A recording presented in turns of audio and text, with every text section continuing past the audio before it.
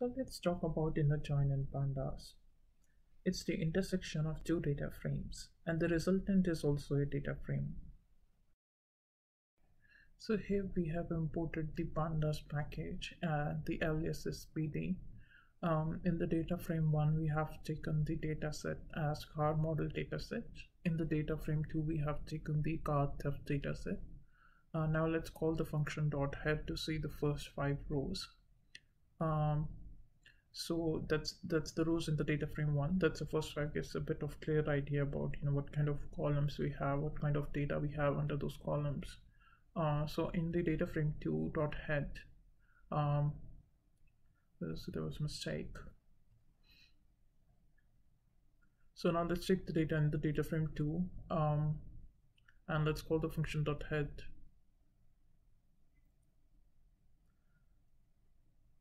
So as you can see in the data frame 2, we have those rows.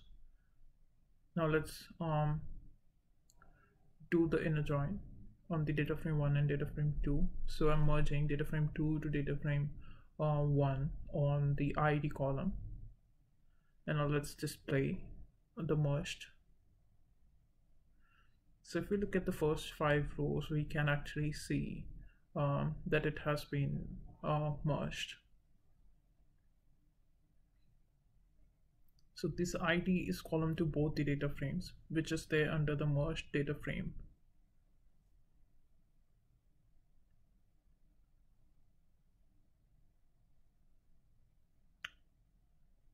Now let's check how we can actually have the tailored suffixes. So you can see here model make model underscore x, make model underscore y. So we can actually customize those suffixes.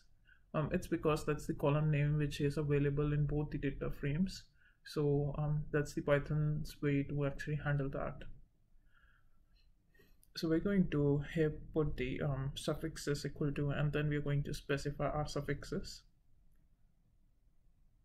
So yeah, I'm putting here table 1 and table 2. So it kind of tells you from which table actually those kind of columns are coming. And now let's display it. So as you can see, now it's displayed as make model table 1, make model table 2.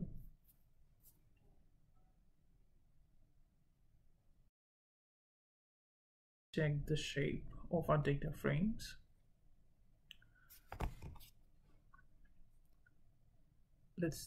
So in the data frame 1, we have 48 rows and 4 columns. Now let's check for data frame 2. And it also has 48 rows and 4 columns. Let's check for the merged one. And it has 48 rows and 7 columns.